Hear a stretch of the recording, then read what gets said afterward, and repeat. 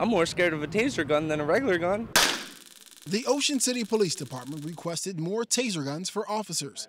Ocean City Police Sergeant Dennis Eads says the taser gun speaks for itself to bad guys. On a number of occasions, our officers, just by the display of the device or just simply having the device attached to their belt, it has served as a deterrent. That means fewer people injured, including police officers. Not a bad two-way street.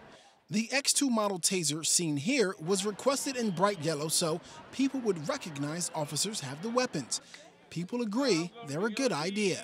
They have them on, like you said, if it's a deterrent and prevents less crime from happening, then I think it's a good idea. They send volts through you instead of, actually hurting you.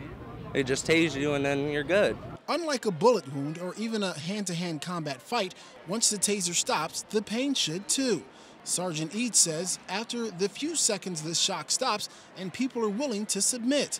Chief Bernadette DePino says more tasers mean safer people and safer streets. That's the #1 priority for us, to make sure our officers go home safely every single night, besides keeping our citizens safe, which is our other top priority. So it's really important, and it keeps our officers out on the street patrolling the citizens and keeping our community safe.